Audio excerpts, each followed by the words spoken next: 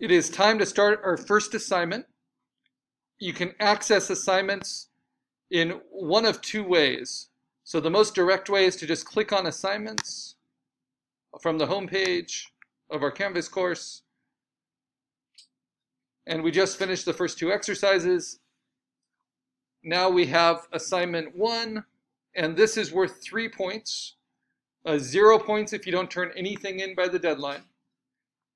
1 point if you turn something in by the deadline, so your sketch, your process work, something that shows me that you know that there's a deadline and that you're working towards it.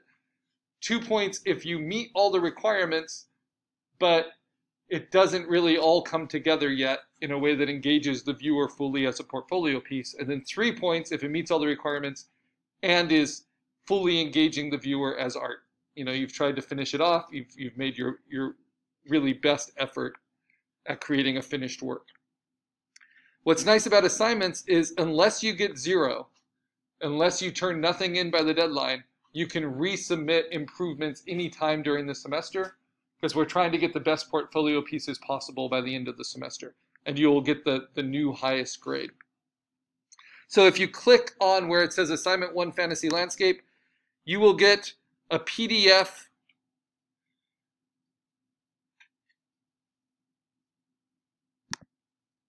or you'll get examples of the past work. And then if you follow that through, you will get a description of it and then where you post, right? And if you want to skip the past examples, you can just go right to where you post it. And then there are links for additional examples. And then there are links for where you can get to the YouTube videos where I've demoed this, both now and in past semesters. So to go there, just go to the assignment on assignments page and say post here. And that's where you'll turn your work in. This will not have as detailed instructions step by step because these projects are a little bit more involved than the exercises.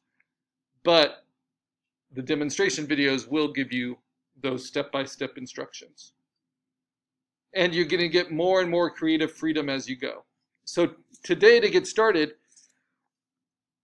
we basically need to find some inspiration, and then we need to use that inspiration to create a sketch. And this sketch will look a lot like our finished project because it's going to be the blueprint for where we put things and how we put the image together. But it's going to be contingent on what kind of imagery we can find.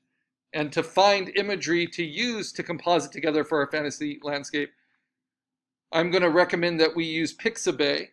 But if we need to, we can use Google Images. But we want at least 1,000 pixels. And what's great about Pixabay is they're going to be high quality images. They're not going to have any watermarks. They're going to be already Creative Commons open, so allowed for us to use. And they will usually be an average of around 3,000 pixels at their highest resolution.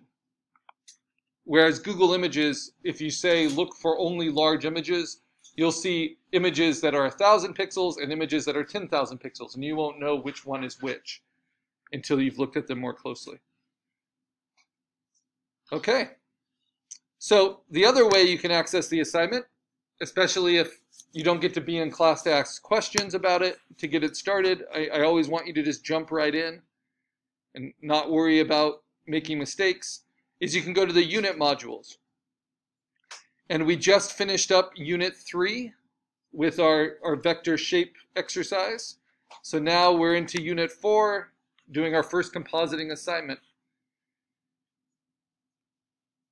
And this will really take you through everything we're trying to learn and all the things we need to do in this module. One thing I want you to do to show your engagement in class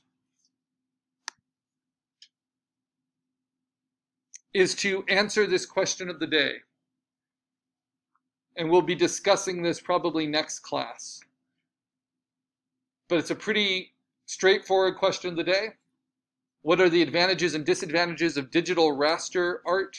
That means pixel-based art, because we're doing a raster-based compositing project, over traditional art. And then in order to get full credit for it, you just need to answer with more than 100 words. So answering that, think of it as a journal, kind of shaping your thinking, gets you ready for a discussion that we'll have in class, hopefully next class, about it. And it'll get us excited about what comes next. You can always add to your question of the day responses by clicking on those three little dots and adding more. So your thinking on it can evolve as we're working on it, right? I would say without any experience doing digital art, people think that doing traditional digital art or traditional art is much more difficult than doing digital art for, say, landscape painting. But you're paying attention to the same aspects, really trying to control the same kind of details. So these past examples can be helpful because they show you your landscape doesn't need to be horizontal. You can do a vertical landscape. This is a past instructor demo. This is a past student example. And if you like, you can even sketch your idea out in two ways, both vertical and horizontal. But whatever you end up with, the challenge is then finding reference that can fit into those ideas. And this is a background plate that we'll later be adding figurative content to. We'll be adding a creature into it for for proving ground number 1. We might want to animate it later. So for our background plate, we don't want to have any content that we would expect to be moving with any kind of speed, right? It's okay to have a setting sun because that happens fairly slowly.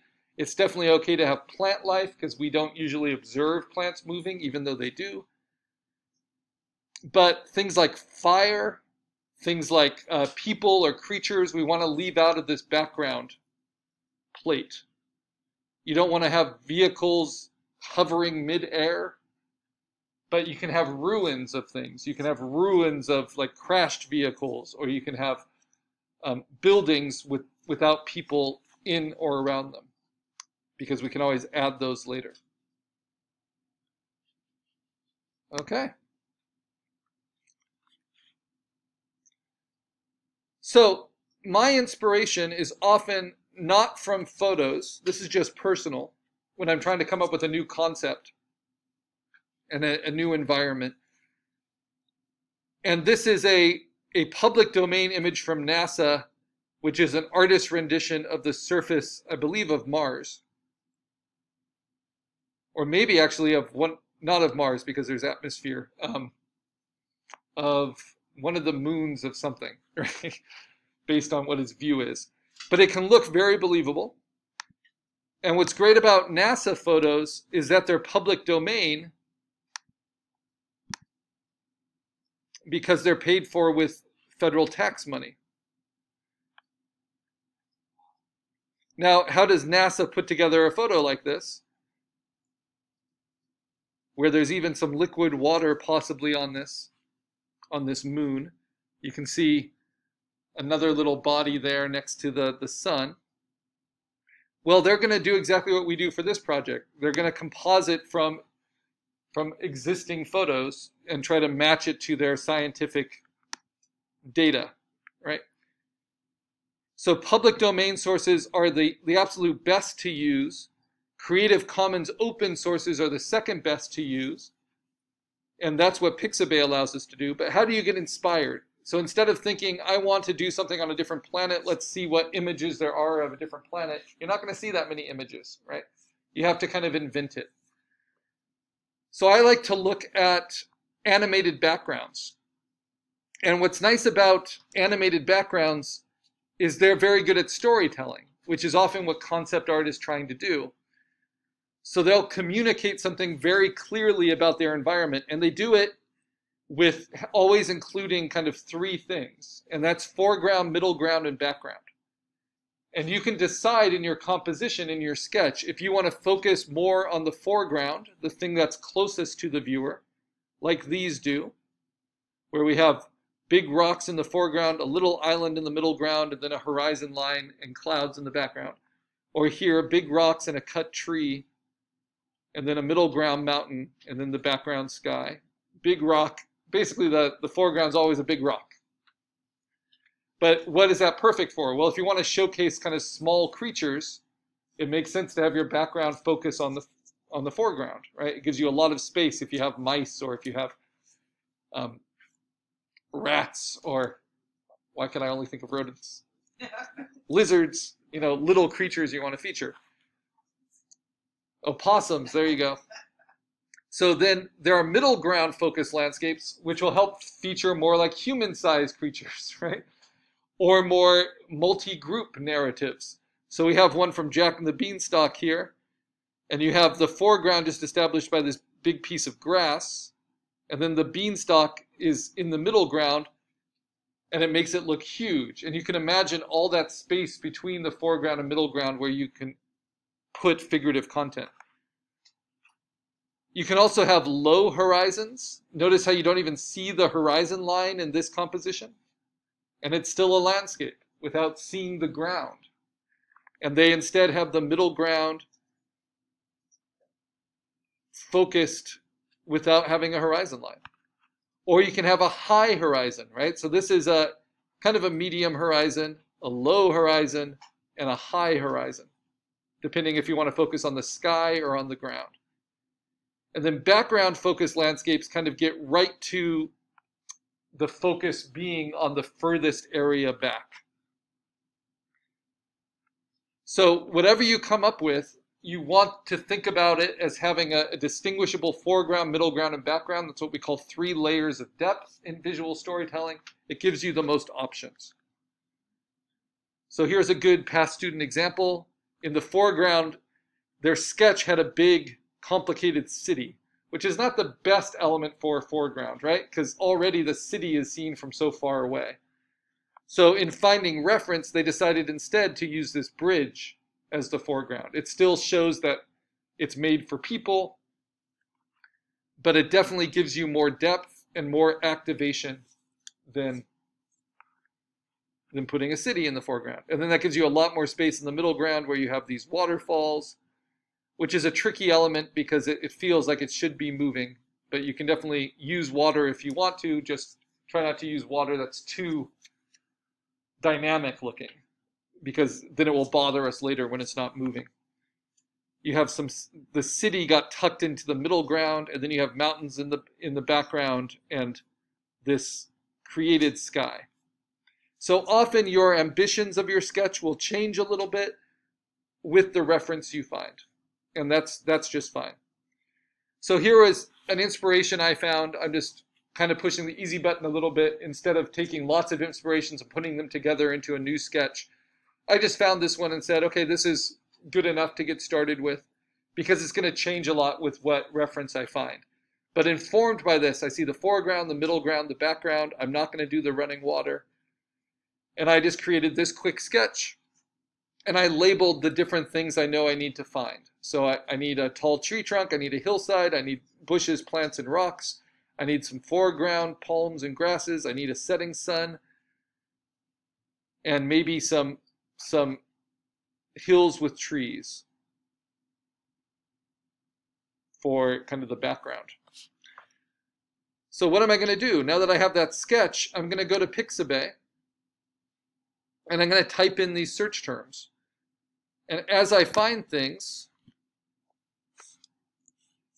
so like high mountains, I'm going to get a lot of different options, sometimes many pages worth of options.